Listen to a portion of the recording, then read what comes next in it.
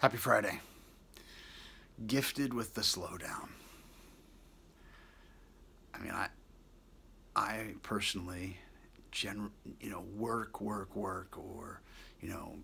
whatever, create, do something, move.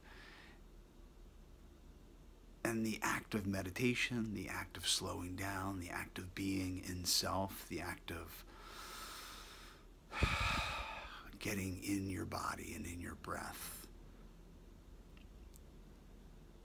is counterintuitive at times, most of the times for me. And it's been a process of enjoying and resisting and combating and accepting and the push and pull of the slowdown. And at times I've been gifted in my life with having to slow down because I have no choice, whether it's a medical procedure. Sometimes my body gets sick and boom, I have to slow down.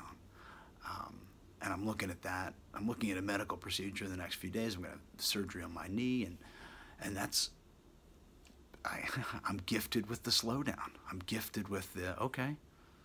And I've been, over the past couple years, I've had other medical procedures done where I've resisted that idea, like, oh, what am I going to do? How am I going to exercise? And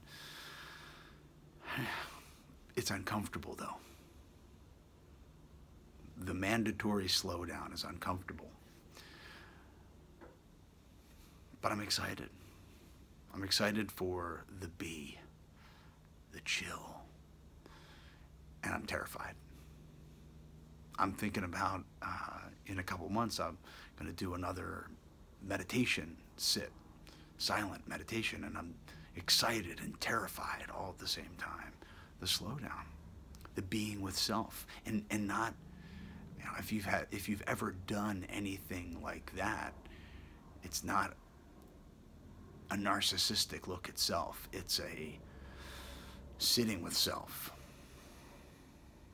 which can be very arduous and painful and scary. And these are just little steps towards that, in a sense, for me. Yeah. I don't know. And I love that.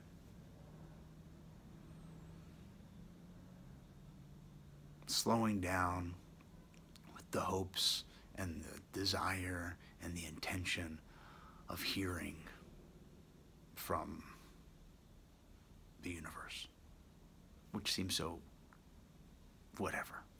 I can have judgment about that, but it's true.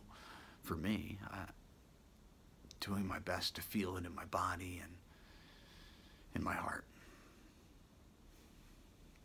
So, that's it. That's it for right this instant.